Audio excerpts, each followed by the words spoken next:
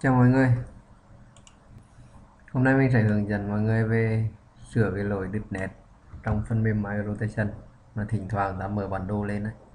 Ta thường thấy các cái nét nó bị đứt mặc dù nó đã được nối liền từ trước. Lấy ví dụ như thế này. Đây mình có một cái bản đồ, mình mở lên. Đấy, nhìn thì ví dụ đây có mấy cái thửa đất nhìn thì nó liền vậy. Nhưng mà khi ta có nhu cầu zoom to lên thì các bạn thấy nó bị đứt như vậy. Zoom nhỏ xuống thì nó lại không đứt nữa, zoom lớn lên nó lại bị đứt. Đấy, thì bây giờ hướng dẫn sửa các bạn cái lỗi này.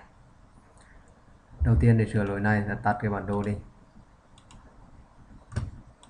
Sau đó ta vào ổ đĩa C, trong này tìm tới cái WinApp,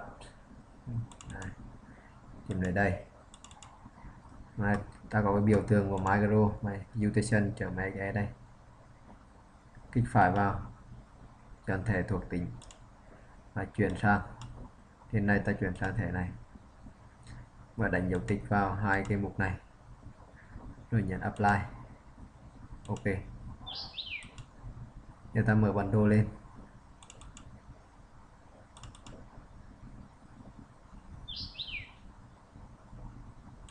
Bây giờ thử zoom to xem nó có bị nữa không.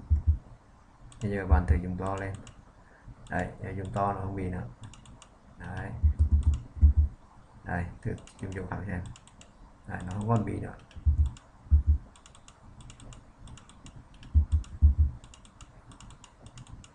Đấy, như vậy là hết bị, chưa?